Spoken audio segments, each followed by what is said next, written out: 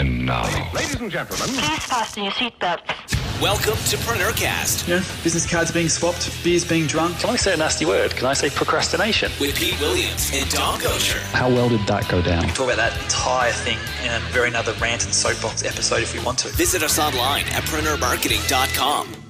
Hi, and welcome to this week's episode of PreneurCast with me, Dom Goucher, and somewhere in a minute, Pete Williams. A little bit of a change-up this week, and you may or may not know that Pete regularly gets asked to do live speaking gigs and other kind of interviews, guest blog posts, generating content for other people's training courses, all kinds of stuff. And what we've got for you today is an interview that Pete did a while ago with a chap called Alan Fawcett from the UK. Alan hosts a podcast called the Infinite Pi podcast, which supports Alan's consulting and coaching business. And we thought that this would be a really good interview for you to hear. First of all, because it gives you a little bit more of an insight into the way that Pete thinks and where Pete came from, where he gets his ideas from, how he got started, all this stuff. But also because Alan asks some kind of different questions, questions that we don't always necessarily cover on our podcast, but that we thought the answers were quite interesting and enlightening. And it gives you also an insight into Alan's podcast. Now, we do talk a lot about books and sometimes about training courses and software and equipment and things like that. But there is a lot of value in a lot of podcasts that are being published at the moment. More and more are coming to light, but there are some very well-established ones out there that we might start to recommend. As it turns out, we've known Alan for a while. Alan's been a member of the Preneur community, and we've done some work with Alan in the past. So when Alan invited Pete onto the podcast, we thought, this was a great idea. Love to support our Preneur community in any way we can. So we thought we'd also share that podcast with you. So I'm going to hand over now to Alan and Pete. So, Pete Williams, welcome to the Infinite Pi Connection podcast. Alan, thanks for having me, buddy. Oh, no problem at all. It's my pleasure. It's my pleasure. So, Pete, I've given a little bit of an introduction prior to this, but why don't you just take a couple of minutes to tell people a little bit of your background, if you like, and your story. What's brought you to the place you are now? Oh, mate, a very crazy journey over very many mountains and dips and valleys and all that sort of fun stuff. So it's always a hard question to answer, really, because I've got my hand in, pardon the pun, but quite a few different pies. So I guess, my real world day-to-day focus, so to speak, or my core business is a telecommunications group here in Australia. So we have a number of offices around the country selling, installing phone systems, doing carriage, phone bills, and have a number of e-commerce sites under that banner as well. So mostly in the B2B space. So that's kind of the day-to-day focus, or at least 2 or 3 days a week of my life.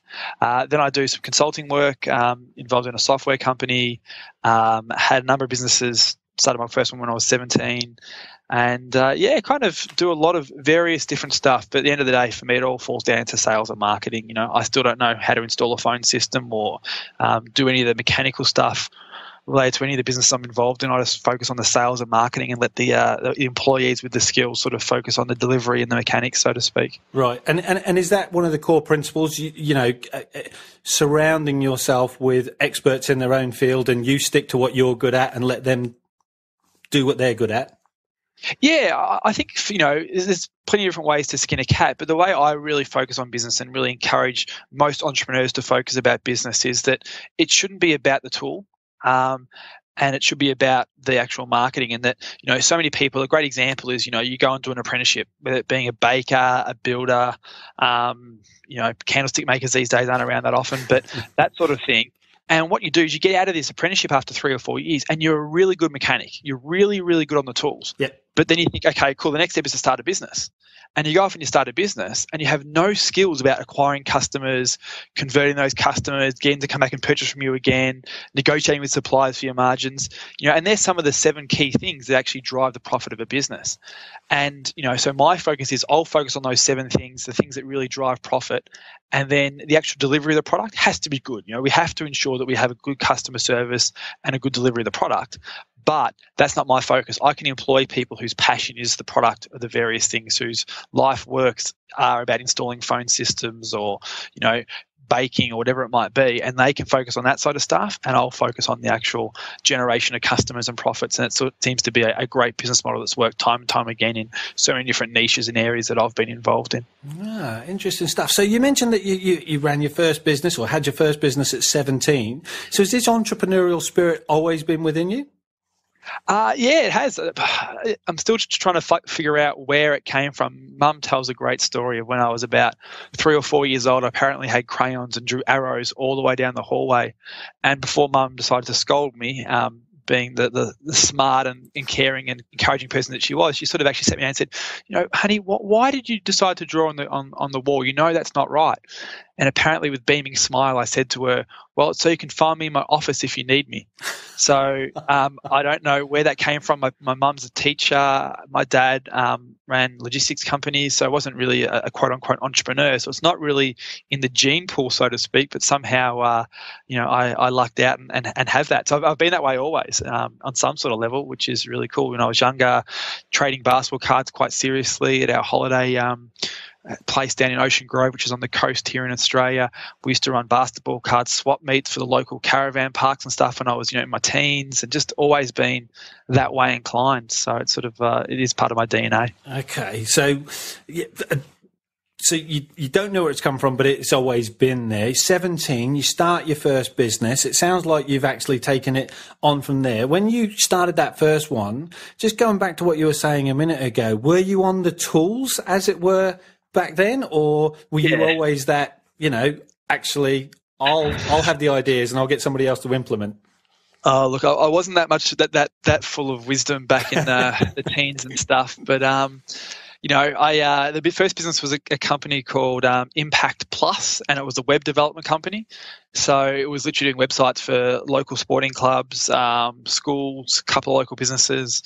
Didn't have a whole bunch of clients. It was sort of, I was at high school and, between school, partying and basketball, there wasn't a lot of spare time, but I was able to squeeze in a few paying clients here and there for that little business. And it was never something that was huge. It was just, a business I did on the side. But my mum encouraged me and took me to her local accountant, and we registered a business name, which was completely pointless. There was no real need to do all that sort of stuff because it was a hobby business and that sort of stuff. But she was very encouraging, and we set up the business name properly and all that sort of stuff. And the accountant was really helpful and supportive as well, and kind of gave me some advice that has probably stuck with me today, that I surely didn't implement at the time because it was completely irrelevant. But yeah, it sort of had that foundation there. But I definitely was on the tools coding and developing and stuff like that. I wasn't aware of outsourcing, and there wasn't an Odesk 15, 16 years ago type scenario.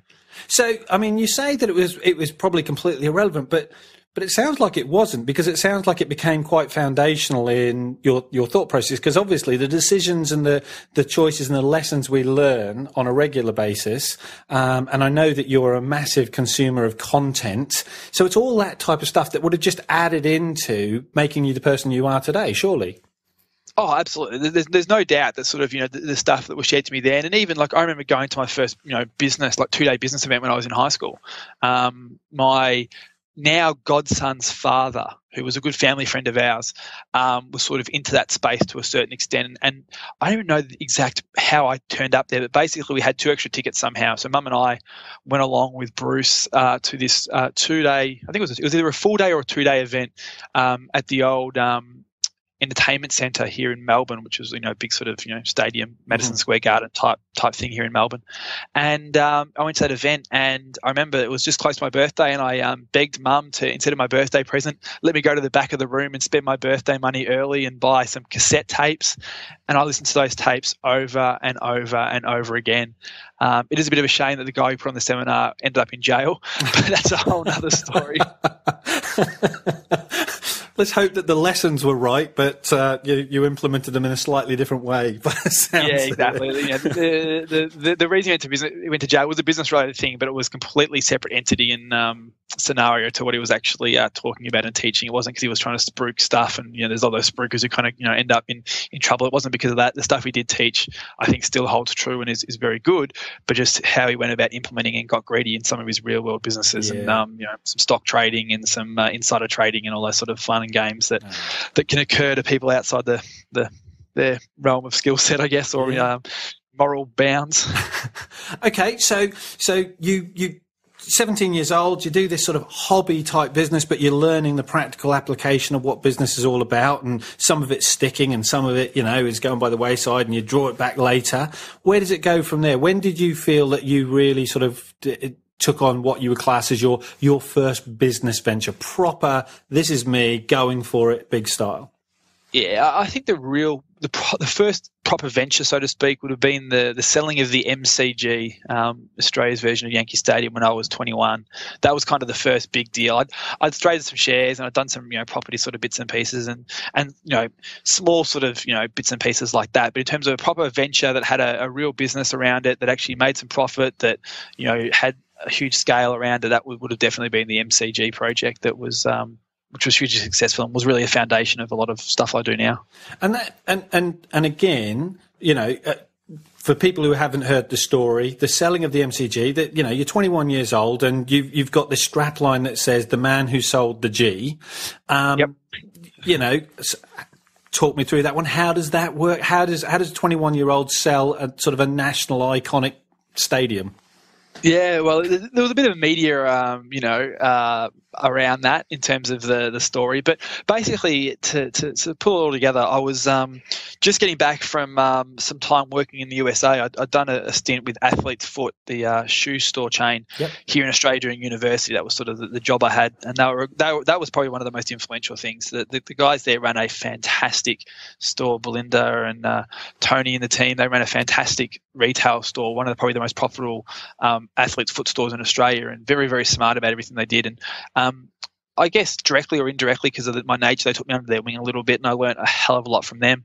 So with that, I was able to, leverage that relationship and actually spend some time in the USA working for Athlete's Foot. The visa ran out, came back to Australia with plans to move back to the USA for a girl, as you do when you're 20, 21, and was working at another Athlete's Foot store that the owners of the Geelong store that I'd worked at university owned, helping them sort of get that set up and all that sort of stuff. And it was a relatively new store, so it was quiet with foot traffic. So I'd spend a bit of time behind the counter reading books and stuff, just so I was in the front of the store in case someone walked in, I could serve them and do what needed to be done, but able to sort of leverage a bit of time. So I was reading a book called The 1 Minute Millionaire by Robert Allen and Mark Victor Hansen, which is a fantastic book, bit of a hypey title, but don't hold that against them. And the book tells a story of someone back in the 80s who basically bought a whole bunch of timber that was part of the Brooklyn Bridge walkway, just between Brooklyn and Manhattan, and was making certificates up with a history of the Brooklyn Bridge and a small inch-by-inch piece of timber, selling them off for about $20 a piece. And rumor has it that he made a couple of $1 million out of it. And I was like, how cool is that? Just turning an idea of something that's, known to people, that's memorable, and turning it trash into treasure type scenario. So I started to kind of think, just literally that morning while I'm standing at the counter going, what could I do? How could I potentially just trying to, think through ideas, which I do quite a bit and still do today. When I see an idea, it's like, well, let's try and work that muscle and see if I had the time and inclination, how could I actually go about doing that? Not with any major intention of doing stuff now. I've got enough projects, but just to keep working that muscle. Mm-hmm. So back then I realised that the Melbourne Cricket Ground, Australia's version of Lord's or Yankee Stadium, for one of an analogy, was getting redeveloped for the Commonwealth Games we're having here. So that one of the stand and part of the stadium was actually getting pulled down, and it was all timber seating. It was that old. It was all timber-based seating. And I was like, oh, perfect idea. Let's see if I actually make this happen. So within a few phone calls, found the wrecking company that was doing the demolition and said, do you have any of the timber seating just still lying around? Have you demolished it? And they're like, no, we've got it all here in our warehouse. It's available. Just, come and grab it. It's like, oh, sweet. And then part of that conversation, they mentioned we actually have some crested carpet lying there. And I know that sounds really weird, carpet, what does it mean? But the MCC, the Melbourne Cricket Club, which was it's a very prestigious members access to the stadium. It's, 50-year wait lists, quite expensive. You get access to all the sporting events, blah, blah, blah. But the carpet in the actual members' dining room and bar is really, really ugly, but really, really well known with the actual crest of the club. Yeah. And being a bit of a memorabilia collector myself, I kind of, tweaked it. Hang on, there should be some value in that. So basically bought that sight unseen with a friend's credit card because mine was maxed out from being in the US partying. And went down the next day, grabbed all the carpet that was there, grabbed a whole bunch of timber, took it back to the study and kept it in the study at Mum's house, and then subsequently turned that into a series of memorabilia pieces with a photo of the MCG, a piece of that crested carpet, a plaque outlining the history of the G and a limited edition number and stuff. Made a series of frames. Oh, I didn't. Again, this is probably the first inclination of getting the mechanics done by somebody else. Yep. Found a framer who could do all this for me and created frames up out of the timber for part of the series. And then, from a marketing perspective, wrote a press release. 21-year-old sells the MCG for under $500. And sent that out, and it went absolutely bananas here in the Australian media. As I'm sure you could understand, it was a very cool angle. Yep. And just worked that media. And basically, that was the real first venture of serious substance that actually I was involved in. It was a huge success, and got a whole bunch of media, stories around it. Got some really cool nicknames. Got approached to do a book deal after that. So it was a really huge, successful little project that I worked on with a couple of people. That's fantastic. And again, I mean, there's just so much actionable advice just off the back of that I need to pick up on a few bits and pieces. I mean, I'm sure that the fact that you were 21 helped, that there's this young, audacious, look at this guy getting off his backside and making something happen. What a great strap line, the selling of the MCG for under $500 and all this sort of thing. So, I mean, there's a lovely little story there. But I mean, there's a couple of things that you were talking about that I'm going to pick up on. One is the fact that you said that that couple at Athlete's Foot, you said was quite pivotal in the way that they ran things, but also the fact that they sort of took you under their wing. So what they must have seen something in you to connect with you and go, there's some potential in this kid that we want to enhance. Is that fair? Is that relationship in that sort of way? Yeah, I think so. Look, we don't. I'm not really connected with them much anymore. Not for any bad, negative reason. I moved away from Geelong, and we catch up when I sort of walk through the store in Geelong to go shopping and stuff like that. But I think it was a combination of two things: them being an amazing family, very, very switched on, and also me stepping up to a certain extent. Wanting more responsibility, showing that I wasn't just a 20-year-old, 19-year-old kid who was only interested in actually making enough money to then go and blow it at the bars on the weekends. I think that kind of, stood out a little bit. We had some common interests, being triathlete at those days. The owner of the store was an ex-Australian triathlete, so we had a bit of, connection there. And I think, that I'd rather spend my weekends at least getting up relatively early on a weekend to go for a bike ride or a run, stop me sort of being hungover all the time. So that kind of helped, I think, to show the type of person I was. And I was willing and asking for more responsibility.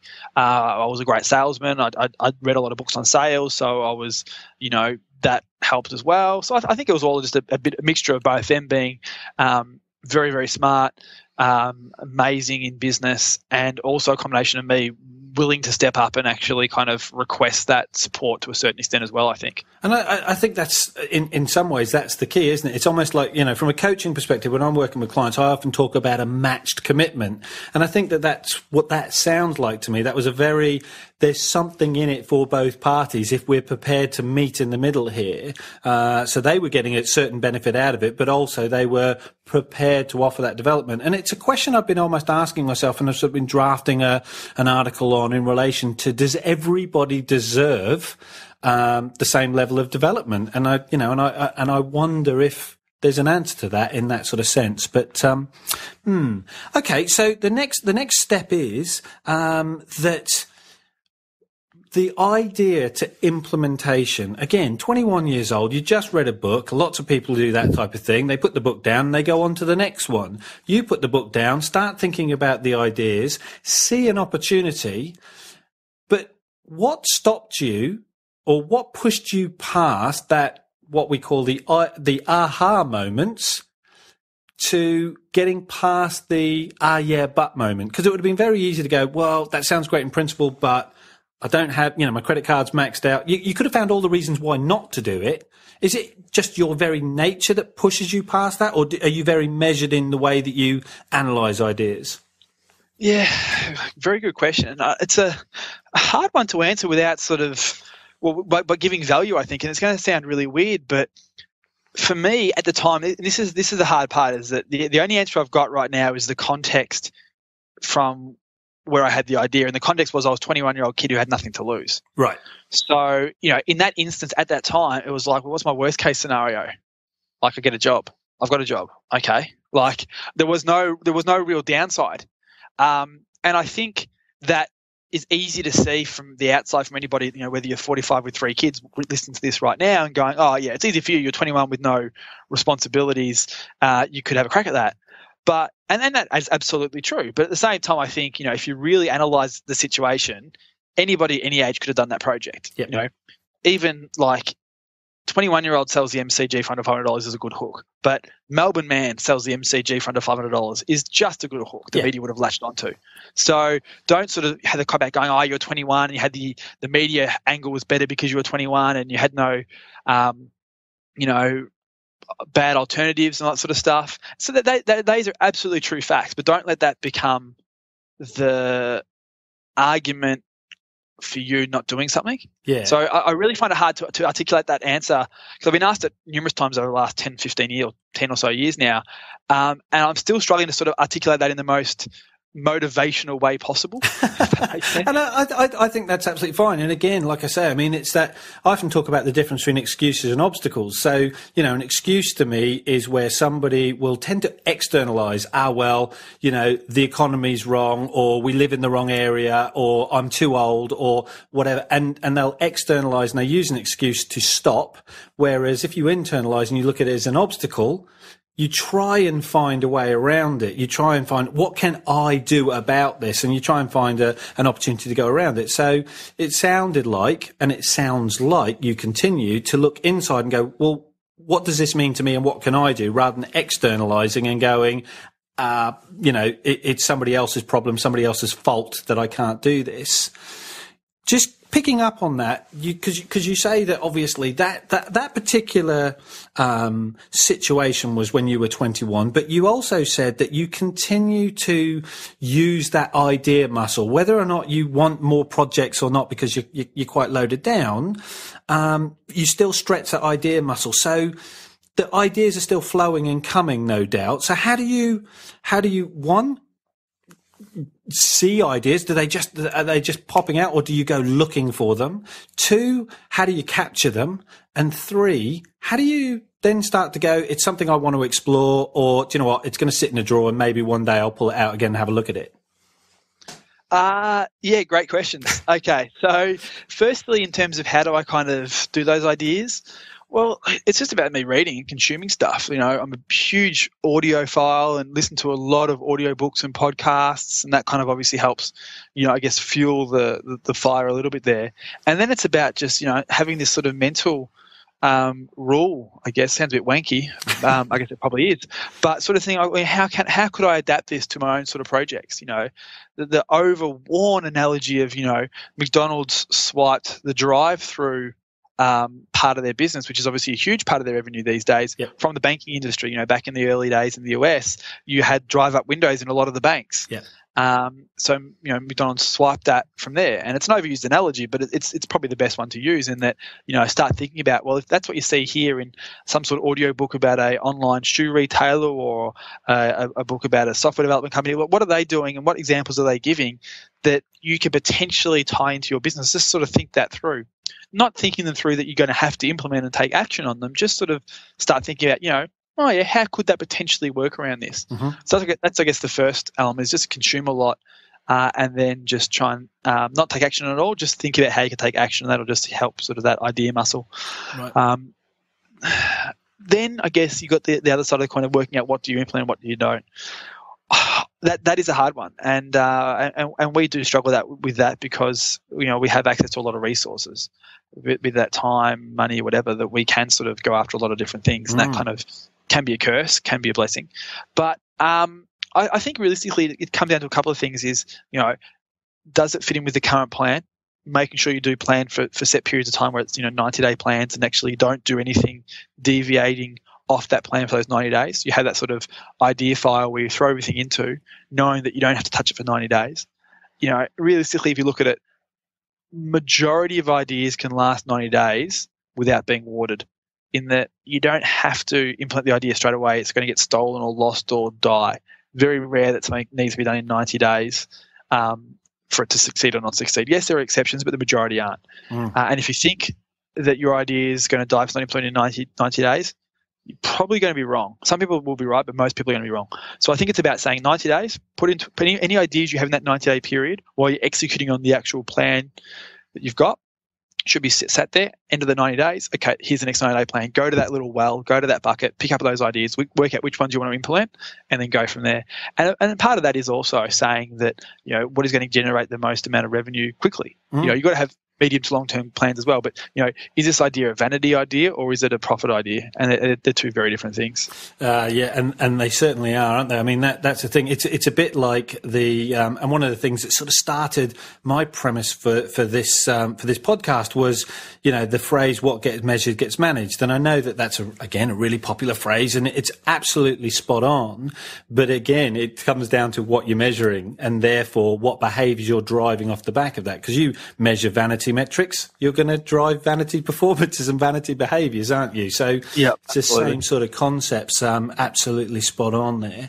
So I love that idea. I love that thought process of, if you've got a plan in place for 90 days that sort of or on the basis of, well, I know what I should be doing for the next 90 days, and this idea has popped up, almost that I'm going to put this over there and just let it sit for a minute. And sit still, gives you that time for more information to gather, for it to, when you come back to it, does it still have that same passion, desire and interest, whilst you've been managing your day-to-day plan? Because I think that sometimes what we can have this tendency of doing is we can get so excited about it, we'll only see, in the same way that I said earlier about the yeah, but moments where we can find all the reasons why not to do something, sometimes we can get very blinded by all the reasons to do something, can't we? Oh, it's hot and it's shiny and exciting, and we go all guns blazing, and, maybe not quite as well thought out and planned as it should have been.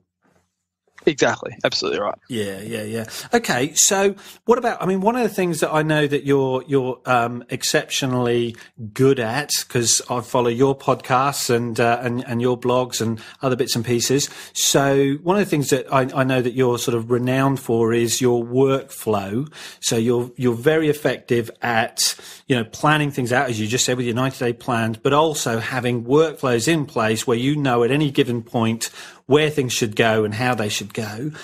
Is there projects that you start and you've got, if you like, measures in place or flows in place that highlight this one just isn't working? So we either need to, using the lean startup phrase, pivot, or do you know what, we need to take that one off the shelf and put it away for a little while. Have you made those type of decisions?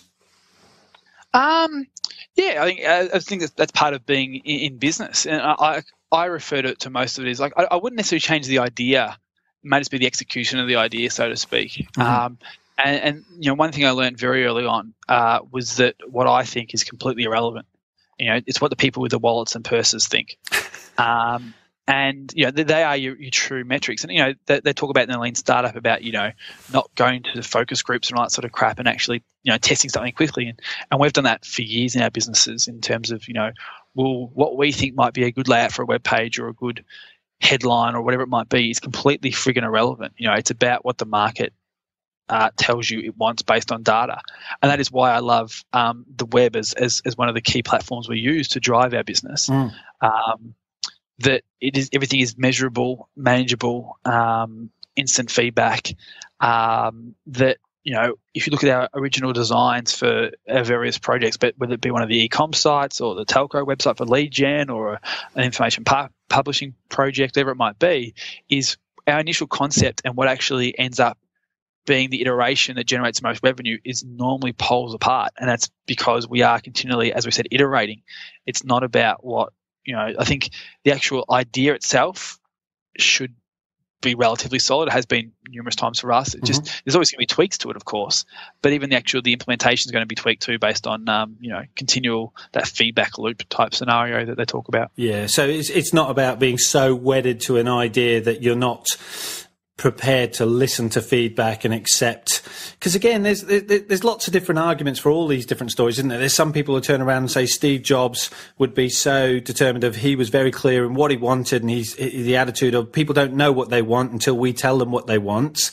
But ultimately, his measure was, well, did people buy it? Did people go out and get that cool factor and enjoy using it, and adapted it? And obviously, you could use the latest.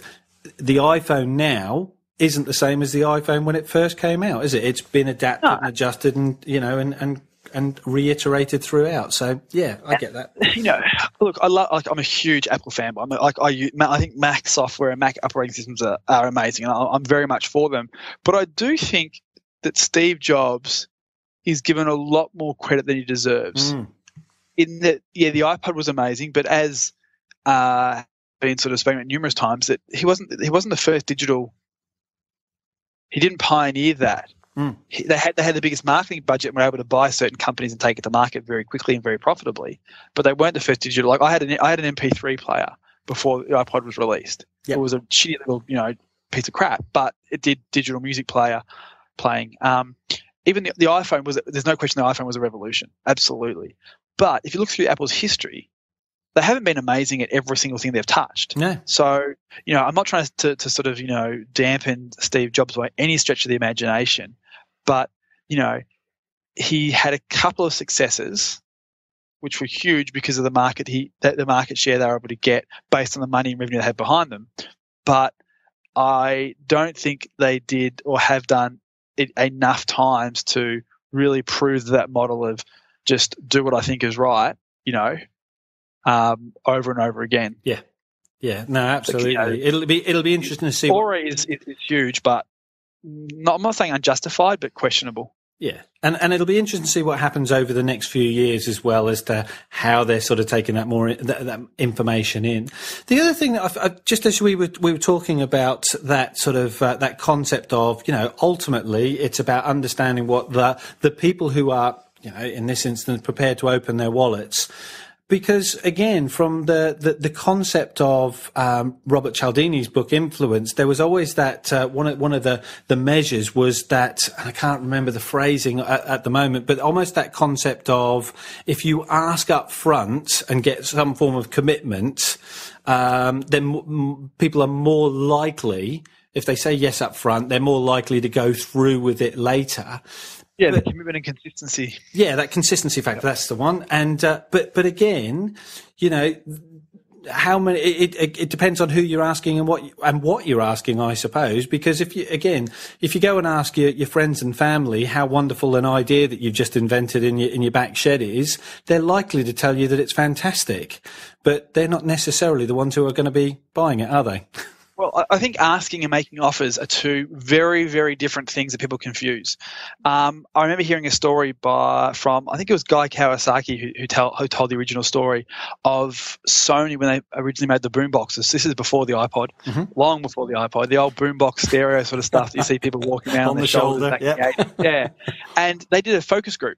And they got a whole bunch of kids in a room who was their target demographic and spoke to them in the morning session and sort of said, this is what we're trying to build. What color should it be? Should it be yellow or black?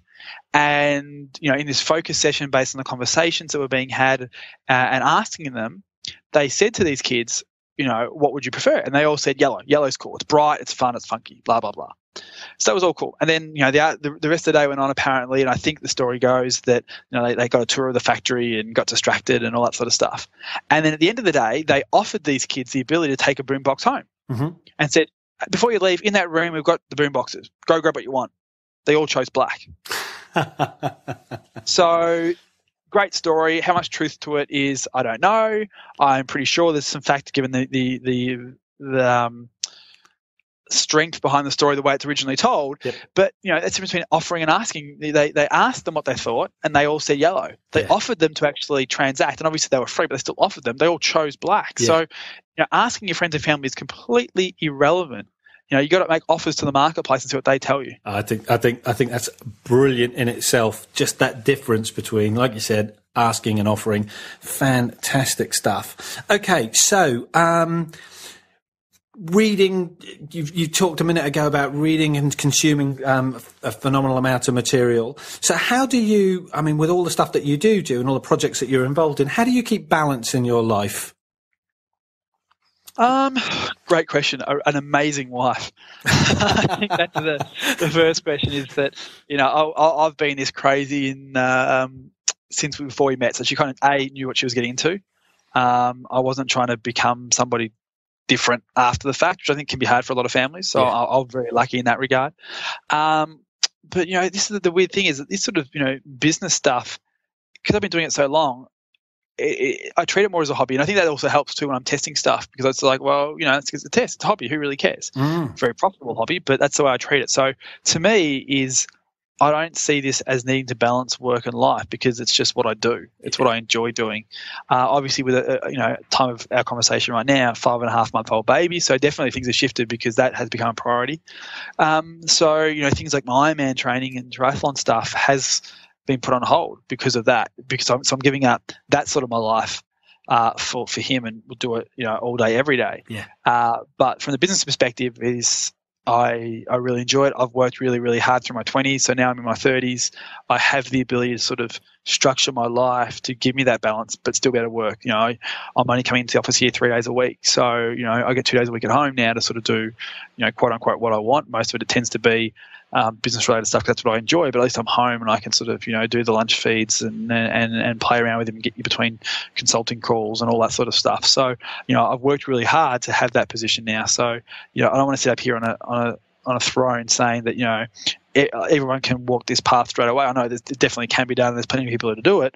I'm just not going to turn and say that everyone can do exactly what I do straight away, because I've worked hard for 10 years at it. So there is a bit of reality to the hype as well. It's that classic sort of taking 10 years to be an overnight success. Lots of people again on the outside looking in can go, but it's all right for him because. But that's that But the thing that I liked about that, again, and it's something that I agree with you wholeheartedly, is this whole balance thing can come in lots of different ways. The old phrase of, you don't want to be on your deathbed looking back and say, I wish I'd spent more time in the office. Well, actually, do you know what? If that's what you really connect with and enjoy, why not? As long as it's not that to the detriment of another aspect of your life where you have regrets.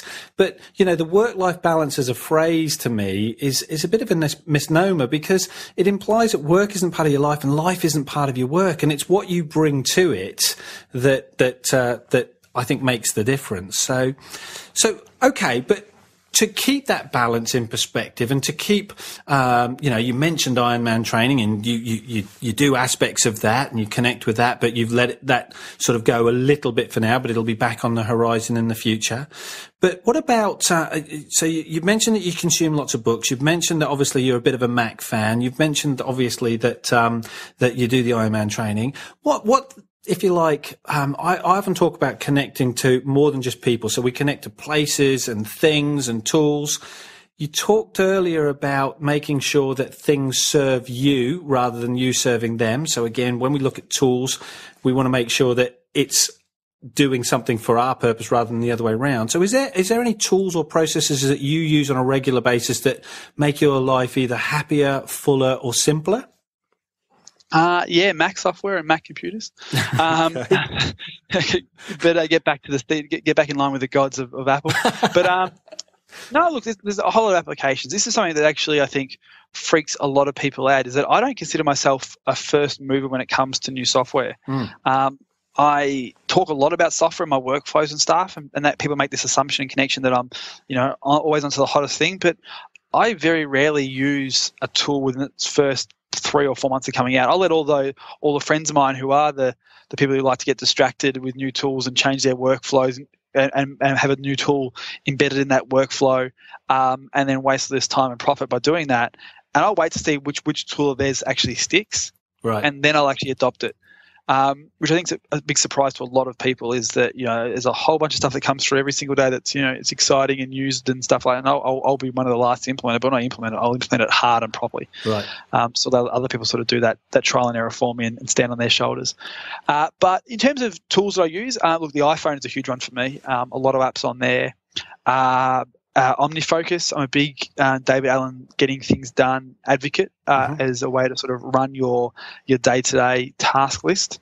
So OmniFocus is huge for me because it can sync between the Mac, the iPhone, and the iPad. Yep. So that's sort of my diary, if you will, my to-do list. I use Evernote as my filing cabinet. So that's sort of where I file stuff. That's all I use it for, is literally just a virtual filing cabinet, because you can categorize stuff in files and folders, and it's all scannable and searchable, even photos, which is really cool. Gmail is the tool that we're using all our businesses for that. That way it's all on the cloud. Skype is a huge tool for me for connecting with people and things like that. What else? I use Notational Velocity and Simple Note, which is a great tool that allows you to sort of sync notes across different devices. So that's kind of like my virtual notebook. So the way I treat software is very analog, in that, prior to computers being around, there were tools for certain things. So you had a filing cabinet for your files. You had a notebook for your notebook. You had a diary for your diary. So when I come to using tools, I really try and be very, very clear on what analog replacement that is, and not try and get too cute and have different things doing multiple things. Like, I know people who use Evernote for their notebook, their getting things done platform, and their filing cabinet, and I just can't personally get my head around how that's manageable, because when you're in Evernote, what are you doing in Evernote? Which one of those 5 different things are you doing? To me, when I'm in Evernote, I'm searching for files that I've filed away. When I'm in OmniFocus, I'm looking at things to do. So they're one tool, one use, and I think that I guess it's almost a frame or context, or even a positive constraint to a certain extent, is one of the big successes of why I can get everything done. Because when I'm in a certain application, I know why it's there. When I'm in my Gmail, it's because I am writing correspondence. It's not my to-do application. It is a correspondence tool, like my mailbox was back 15 years ago. Yep. Or the fax machine was. So it's, it's very clear that, your inbox should, everyone probably knows from GTD and inbox zero crap that inbox should be not your to-do list, but so many people use it as their to-do list. What's in their inbox is stuff they need to deal with. Well, that's not how I use it. It is, for me, it is a communication device. If I have to actually action something and I can't do it straight away, it goes into my action list, which is OmniFocus. So I move stuff around very, very quickly. See, I like that. I've written down the one tool, one use, and I because that's something I'm certainly going to apply. Because I probably, as much as I like to keep things very simple, I probably fall into the trap of what you just said, where I look at things and go, so how can I use that most effectively? And sometimes that slips into more than one use. And I think by simplifying it, it's going to make a massive difference to me. The inbox as a to-do list I find really fascinating, because the concept of the inbox, your email inbox as a to-do list, is effectively you're allowing somebody else to set your to-do list in that basis, because your inbox is filled by somebody else. So conceptually, you are allowing other people to set the tasks on your to-do list if you have that mindset. So that's I actually disagree with that slightly. Only because it's a bit controversial. I think that is absolutely true, but that's what everyone sort of talks about. Where I think if you really look at it, a lot of the stuff in your inbox actually replies to stuff you facilitated. Right. So if I look at my inbox right now, I've got a response to an email I sent. I've got a request for consulting. I've got an email from a course I'm going through at the moment. I've got a request from someone about a meeting. I've got a couple of emails from my team telling me what their daily actions were. So my inbox right now, if you look at it really, it's mostly people responding to my agenda. Right. So I think I do agree with to a lot of it, an extent, that your inbox is other people's agenda, but I think that's a cop out. I think realistically, the inbox, if you're doing your job right, the majority of your inbox should be replies to stuff you're proactively managing. People know my email address is not that hard to find, but I farm that stuff off very, very quickly. Yeah. To someone else to deal with. So the way I manage my inbox is mostly if I'm like flicking through here, I've got 30 odd emails in my inbox right now, 31 to be exact, and majority of these I can probably see 7 or 8 emails right now that are of people who have emailed me for things. The rest of it is generally people responding to stuff that I initially facilitated. So it's actually my agenda. So Okay. they are applying to my agenda. So I think that people need to be very clear. Just don't buy into the stuff that's out there on the web, because everyone kind of jumps on that bandwagon and repeats. I think at the core of it, it's absolutely correct. Well, I think the question is, are you the norm? because I think that and again, I'm not saying that in a I'll sort of bounce the same provocative sort of answer back, that the way that you just described it, absolutely spot on. But I wonder, based on the conversations I have with people who are stressed up to their eyeballs with, I've got 148 emails and they're almost wearing it like a badge of honor. I've got 148 emails in my inbox and I don't know how to do it. And I got it down to 0 a few days ago, but it's straight back up. As soon as I clear it, they come back in again. And again, actually the number is sort of irrelevant. It's more about the mindset that you just stated that's important. Are you in control of it, or is it in control of you? And that's the key for me, I suppose. So, I love that. Going back to your iPhone, is that where you consume? Because you listen to a load of audiobooks, don't you? Yep. Yeah. Absolutely. So is it on the iPhone? On the iPhone. A mixture between the iPhone and the iPod Shuffle. So the Shuffle when I'm actually out running or on my bike. Mm-hmm. But in terms of, driving to the office and around and about places, it's generally the iPhone, because with the actual I just use the iPod, the podcast app and the audiobook app, just the default apps. Like I'm not sort of into Stitcher or, the sort of podcasting apps that are out there. I just use the ones that are default. Yeah. I find them more than adequate for what I need. Brilliant. And whilst you consume lots of books, are you a podcast consumer as well, or? Yeah, I go through phases with that sort of stuff, funnily enough. There's definitely a bunch of podcasts I subscribe to, but I kind of genuinely, there's no logic to this or science, so don't take this as advice, but what I do is that I'll go through maybe 2 audiobooks back to back of different topics, and then I might spend a week just chowing through podcasts. Then I'll ignore podcasts for 3 weeks. Then I'll catch up again. Yeah. I think I just probably get sick of the same person's voice for 6 episodes in a row. So I definitely devour podcasts, but for me it is a sporadic kind of stuff. But people who listen to your podcast and my podcast should absolutely listen to them every single week. Oh, absolutely. And on that basis, then you were talking about books.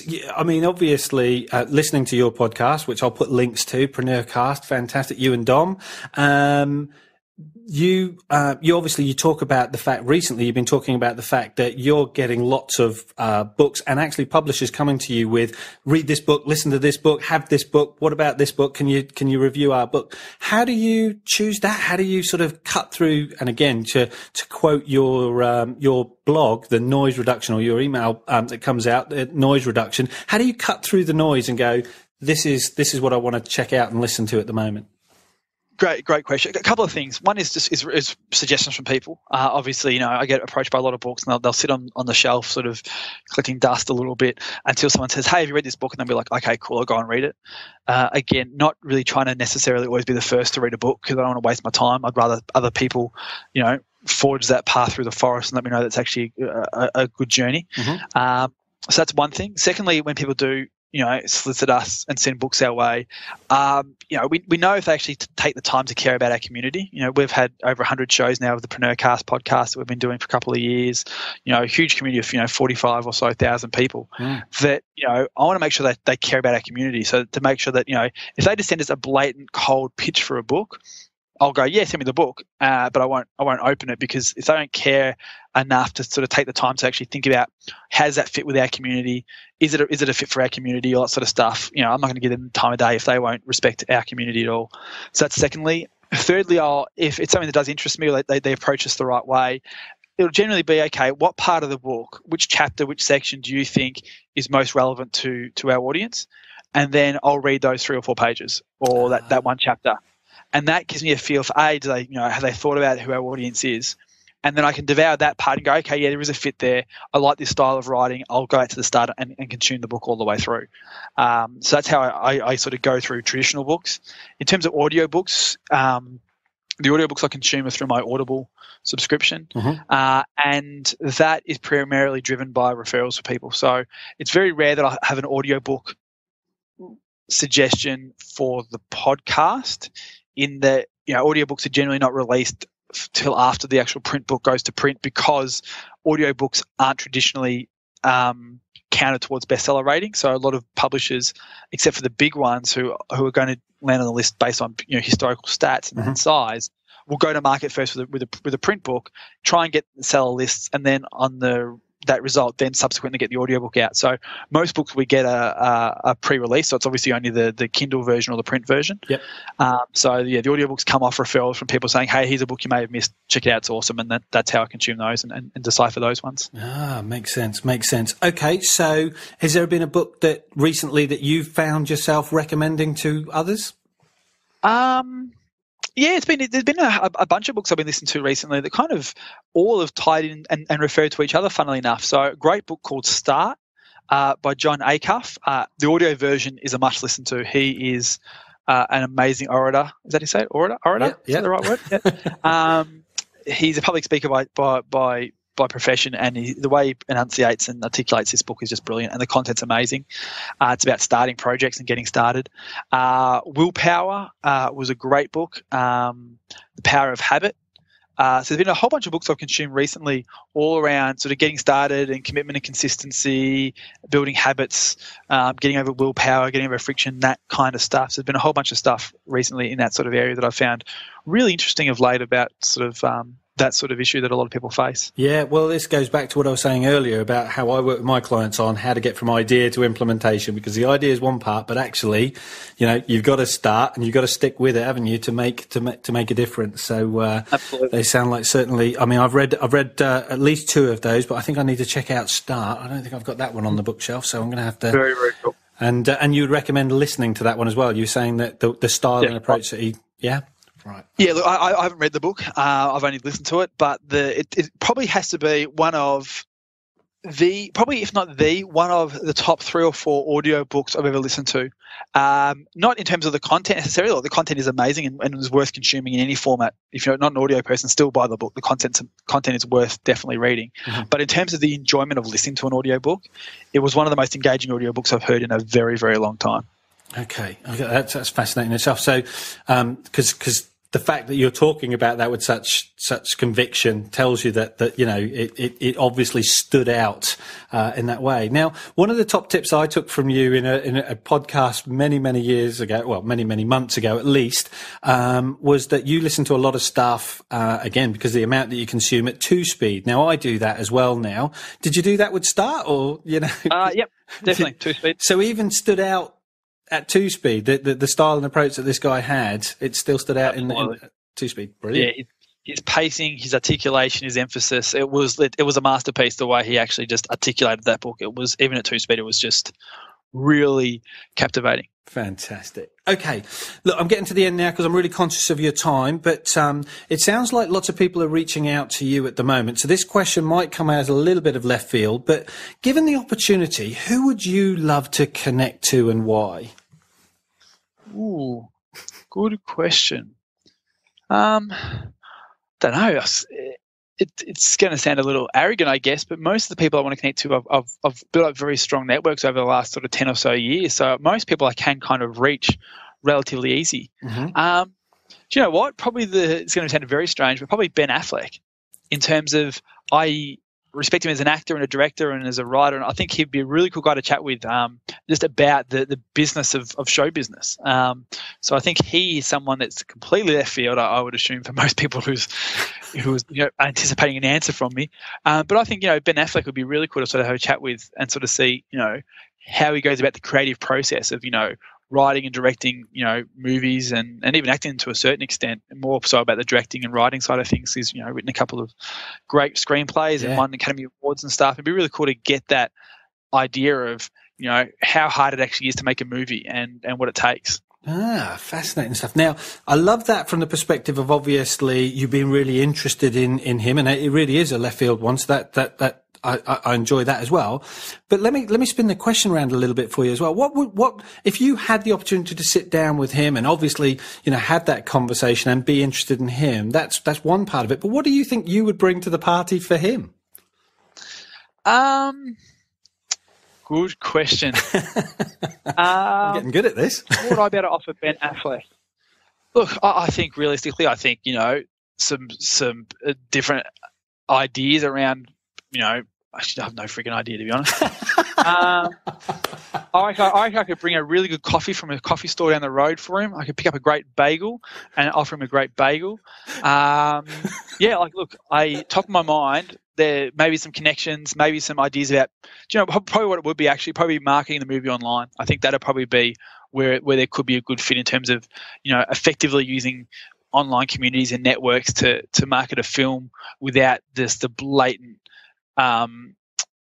traditional advertising that's moved online, in terms of, rather than just buying ads on YouTube and banner ads and stuff like that, doing some creative sort of community-based stuff, even throughout the movie production. I think that'd be really cool. Is that someone's producing a movie to kind of really be open and transparent about the movie making process and really build an audience up before the movie even hits the cinemas. Oh, wow. That you would almost have like a wave of people going, kind of similar to what Robert Kiyosaki did with Conspiracy of the Rich when he wrote that book. What he did is he actually kind of blogged throughout the writing process, shared drafts of chapters with people who could help contribute to the tweaking of it. And I wouldn't suggest Ben actually give away the screenplay and get people to help draft the dialogue or anything like that. But I think you could do a much better way of sharing not trailers, but pull the iPhone out and record DiCaprio running a scene or running a line and put it up on YouTube, and talking to the actors throughout the process and interviewing the grips and the lighting guys, talking about how they light certain scenes, and really build that the journey up for the audience prior to the movie. I think that'd be really cool. See, and then I've also got a screenplay idea that I'd take to him too. There you go. See, it's all coming out now. Now, I love that because, again, isn't it interesting? I love that for two aspects. One, the actual marketing gold that was in there, but also just the fact that what starts off with that, do you know what? I don't really know. That there was so much in there, really, and the value that you could add. And the third bit is that I really genuinely believe that stake in that community, when people feel involved and they have a stake in something, that they want to be part of that success. They want to be that tidal wave behind it, don't they? So I thought that was fantastic. It's interesting. I think, movie making is almost one of the very few final frontiers that haven't become transparent, in that, everyone can now make a movie on their iPhone. That's, so that sort of stuff's been forged and done. But, there's so many businesses now that it's very transparent about how they actually operate. But movie making to the average Joe who goes to a cinema is still a bit of a mystery.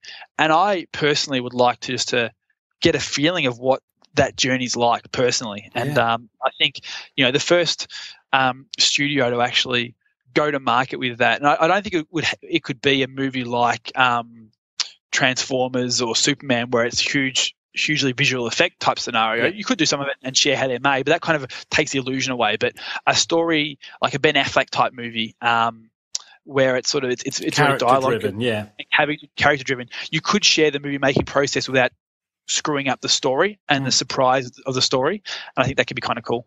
Yeah, no, I'm just sitting there thinking of Good Will Hunting, for example, and getting behind the scenes and having that conversation with the Matt Damons and the Robin Williams and Ben about the whole process and pulling back the curtain a bit. It's almost like DVD extras before the thing actually comes out, isn't it? So brilliant. That's exactly what it is. Yep. Yeah, I like that. Okay, I'm going to flip the question around a little bit now, which is, who would you suggest that I connect with and why? Who do you think that I should be sharing their story as well? Great question. Who should you be connecting with and why? Look, realistically, I think you should be shooting for the stars. I'd be going for some of the guys on Shark Tank in the UK, and people know their story, but really actually getting down to sort of what drove them. I think that'd be really cool to hear. Is that I think for a lot of people on that sort of Shark Tank show or who are classed as entrepreneurs in their TV. It's like, what is their real story? What was their real challenges and stuff like that? Let's forget about, they created Fubu and made billions of dollars. Like, what was their first 2 businesses that failed? Yep. What were they doing before that? Like, have a conversation with someone who people know and are aware of, but talk about something that they've never spoken about before. Talk about some of that stuff beforehand. And I think that'd be really interesting for people to hear and connect with. Great story. Yep, brilliant. I'll be looking to do that because I can think of a few people that already come to mind off the back of that. Okay, so wrapping this up, top tip that you've that either you've been given in the past that you live and breathe all the time, or you constantly give out. If you had to summarise top tip, actionable advice, what do you tend to find yourself saying a lot? There's no such thing as internet marketing. Now, I've heard you say that a lot, but go on. I'm going to let you have a couple of seconds to explain that one. I think people, it's probably not your community necessarily, but a lot of people are out there saying, I'm an internet marketer, and that's the biggest load of crap I've ever heard in my life. Unless you actually sell the internet, you're not an internet marketer. You're a business owner or a want-to-be business owner whose only path to market is the internet. That's what really is what you are. And when you really make that distinction, you actually start thinking of your business as a business and the internet as a tool, a medium, and a path to market. And people sort of say, I'm an internet marketer, and one day they're a publisher of ebooks and they're a publisher. The next week they're a e-commerce store, and the following week they're something completely different. It's like, well, no, you've been 3 different businesses in 3 weeks. Like, how do you expect to be successful? Pick your model and work that model. Excellent. Love that. Okay, Pete, it's been a joy and a pleasure. If people want to get in touch with you, how do they find you? How do they connect with you? Yeah, sure. Look, I'd say PreneurMarketing.com. So Preneur is an entrepreneur. So Preneur marketing.com is where the blog is, sort of the hub of everything I kind of do online. You can download an audiobook version of my first book, which sort of tells the story of the MCG, and the subtitle of that book is actually from idea to implementation, so it's a good fit with what you talk about as well. So people can go there, download that audiobook, join our community, listen to our show, and party with us. Brilliant. Well, let's see if I can be sharing that far and wide, because I've enjoyed the 2.5 years of listening to you. I remember my first listen was driving from one side of the country to the other, and I think I had about 7 episodes loaded, and I just followed it. So I did listen to 6 or 7 episodes on the trot, and I've just been following it ever since and really enjoyed it. So thanks ever so much for your time today, and I wish you the continued success that you deserve. Awesome, Alan. Thank you so much. Appreciate it. And to everyone else who's listening, hope you got some amazing value. Oh, there's definitely some. Well, I certainly have been scribbling notes. So if other people haven't been, then they need to go back and listen again. So, as Pete said there, I really hope that you got some value from that. It's a little different perspective to what we normally cover on PreneurCast, but it gives you an insight into Pete, the way that he thinks, the way that he comes up with ideas, the way that he works. And also it gives you an idea about this other podcast, the Infinite Pi Connection, that Alan runs. And maybe you're interested in taking a look at that over at infinitepi.co.uk. I'm going to leave it there, but please do let us know in the comments over at preneurmarketing.com if you're liking these kind of guest interviews, different people interviewing both myself and Pete, if it's a thing that you're interested in, if you like this kind of content. And also, if you have a podcast that you'd like us to feature on, just drop us a line at support@preneurgroup.com. Pete and I both happy to join in and help out members of the Preneur community produce their own content and just give our opinion and help out in whatever way we can. So, see you all next week.